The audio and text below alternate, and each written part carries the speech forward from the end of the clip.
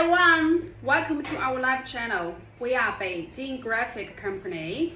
Today, we're gonna share how to solve the corrugated box get bursting problem. Okay, so firstly, we have to guarantee the corrugated board is full of humidity.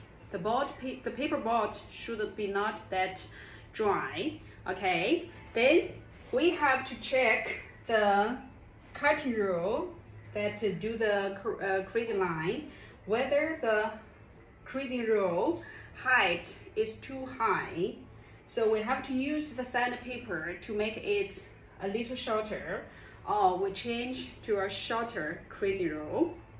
Okay, the third option is that we can put some EVA foam rubber just beside the creasing rules, okay, to make sure the paper can be firmly fixed when we do the die cutting jobs. Okay, I mean the corrugated paper board will not easily move during the high-speed die cutting jobs.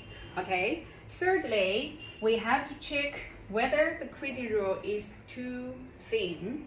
So normally for 5-layer corrugated paper board, we have to choose 1.42 millimeter thickness creasing rule. That is 4 PT creasing rule. Okay, so if you want to know more details, or you want to try our creasing matrix, or you want to get more solutions for die cutting problems, please follow us and give a like. Okay, thank you. Bye bye.